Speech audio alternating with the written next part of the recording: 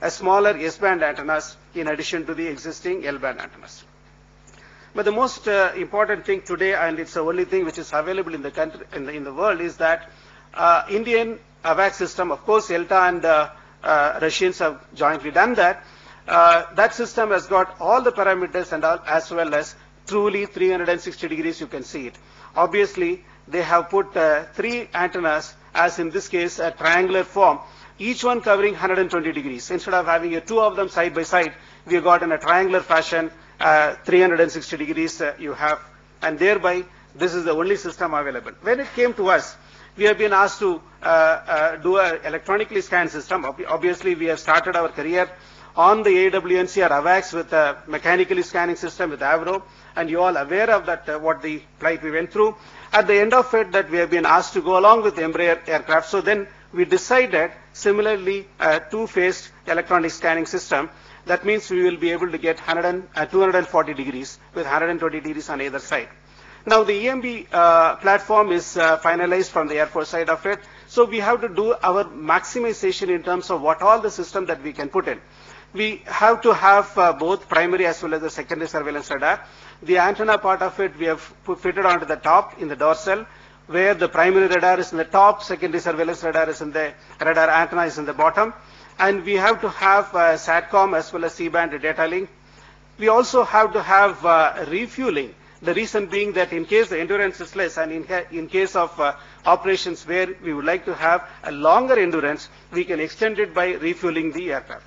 And similar to that, we have got ECM, ESM, CSM, as well as data link through voice communication with the VHF, and mission system controller and other units. We also got dual auxiliary power unit. In the event of failure of one, we can manage to survive with the second alone with a slightly reduced power.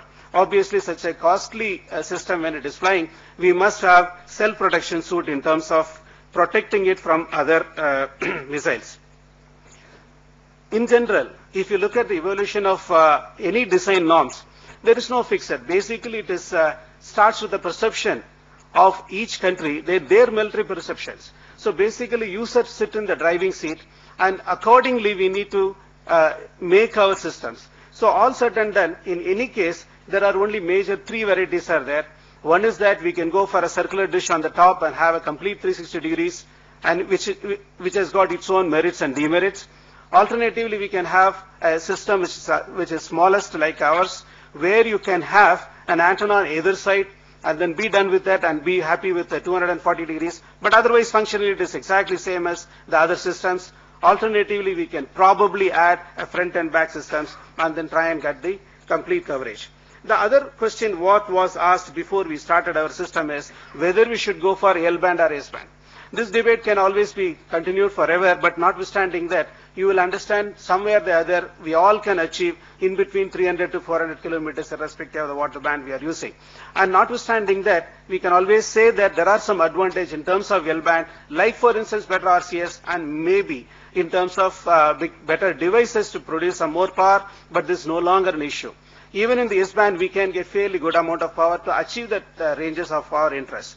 But S-band has got, on the other hand, definitely smaller and compact, relatively likely to be lightweight, and provides high definition because the beam widths are going to be smaller for the given aperture. And also, what you can have is, S-band have got slightly lesser complications in terms of working in conjunction with IFF or TCAS because they are also operating in the same L-band.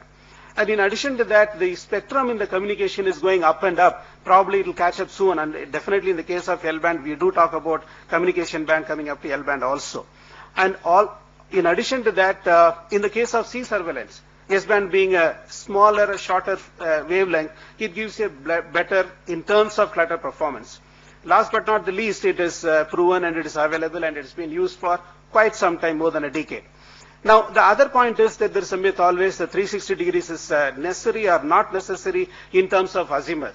Look, in terms of profile or scenario, nobody is going to continuously fly in one side to the other side, looking in all the directions, the threat always. In general, it is expected to be in some direction which is well known, and always we have to have a scenario which is about 100 to 200 kilometers of straight run and return back 180 degrees and then come back And this type of loitering is very, very common in all over the world.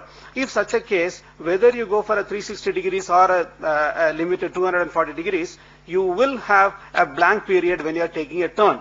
It could be probably minimized in the case of 360 degrees, but not eliminated. But similar to that, you can also have elevation scanning. Elevation scanning, whether it is needed or not, again a debate. In general, when you are talking about a slow, very steady flight, you may not have much of roll and pitch. So consequently, you may or may not have to have a sort of electronic scanning itself in elevation. But if you are talking about a good turn, I mean sort of more turbulent conditions also, we would like to stabilize the beam electronically. You sure need to have electronic stabilization or electronic scanning in elevation. Incidentally, it helps you to reduce or minimize your non-availability of the targets during the turn performance. Similar to that, there is always a question mark and debate. This is all we talked, discussed and elaborately, minuted in our minutes, that which is a best approach in terms of putting the antenna on top or on the sides, which is a better. One always could argue saying that the TR modules, if you are going to keep it inside your aircraft, that is inside the fuselage, where you are having several systems compactly packed, that you will have a more EMA/MC problem. Also the heat generator. But obviously the one thing that we cannot be denied, wherever you generate the power, the total ASA has started with the concept the antenna has to have very closely the transmitting amplifiers. But now in this case we are again going to keep somewhere else and then maybe using the loss. But notwithstanding that, it has got several other advantages. One is that the heat generated from the modules need to must be cooled, and it could always be done very effectively by various means, including water cooling and so many other cooling. But then the load outside becomes much smaller in the case of a compact on-side looking antennas, whereas if you are going to put the total TR modules outside the aircraft, that weight has to be compensated to have a flight quality. But that has also been done, and it is flying. As a matter of fact, if you ask the Brazilian IAF pilots, they always say that they don't see the difference between with or without the top antenna on top. And not the least is that you have some amount of space constraint, because inside the aircraft you will land up occupying with your own TR modules, and